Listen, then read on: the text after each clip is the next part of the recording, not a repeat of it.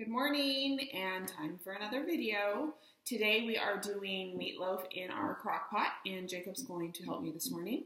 So for this one you will need 1 pound of ground beef. I just buy the 1 pound packs from Costco, but you can use anything you want. And the actual recipe calls for 2 pounds. So if you wanted to double everything, you could totally do that. Just 1 pound is enough for me and my family, so that's what we do. You'll need 1 egg, 1/2 cup of milk, 3/4 cup of breadcrumbs, and then the actual recipe calls for 1 ounce of dry onion soup mix. I don't like that, so I don't use that. I just use my own seasoning, salt, pepper, garlic powder, stuff like that. So that's up to you. You can use your own seasonings or the 1 ounce of the dry onion powder, onion soup powder. And then I like to have, the recipe does not call for tomato sauce, but I like tomato sauce. So I add about a tablespoon of tomato sauce to the mixture, and then I kind of top my meatloaf off with the meatloaf as well. And then you'll need foil too. So we'll get started. I'm going to bring this down. The egg is already in here so that I didn't have to crack it and get my hands dirty again. And then you'll just add the milk, which you could do. Just the whole thing? Yep, just pour it all in there. There you go. And the breadcrumbs.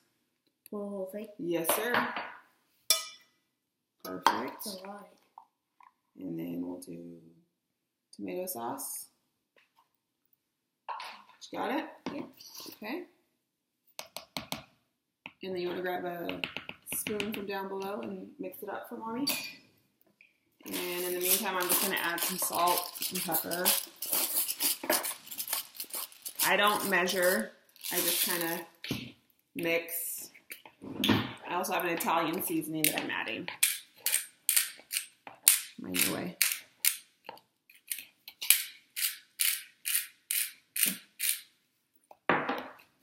Is this how you make meatloaf?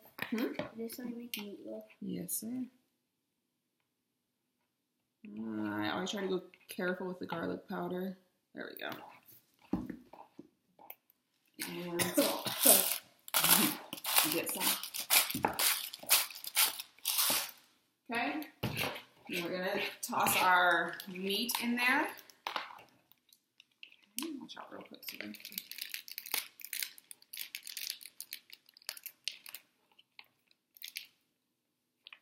You don't want me to take over?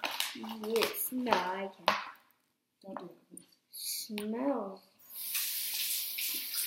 What do I do, Mom? Mommy's gonna do it. I gotta use my hands. So I'm gonna put one thing of this on there. That's fine.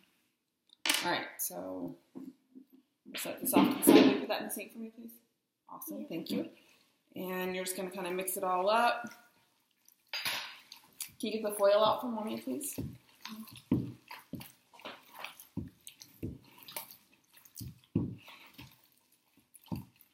This? Foil, the dark blue.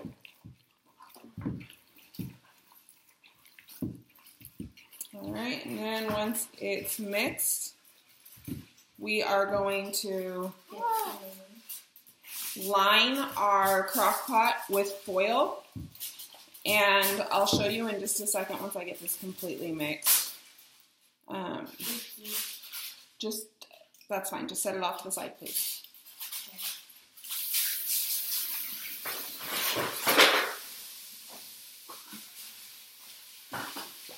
Okay. So, now we are going to take our crock pot. I just have mine outside of the thing. Where's the foil? I need that, please. Okay, and you're going to take a piece that's big enough to go inside the crock pot and then up and out on the edges, because you're going to use that almost like a handle to just pick your meatloaf up. I didn't really think it would work the first time I tried it, but it really did, so it was kind of cool. And then you're just going to throw your meatloaf in there. You're going to form it. You want to try to keep it from touching the edges.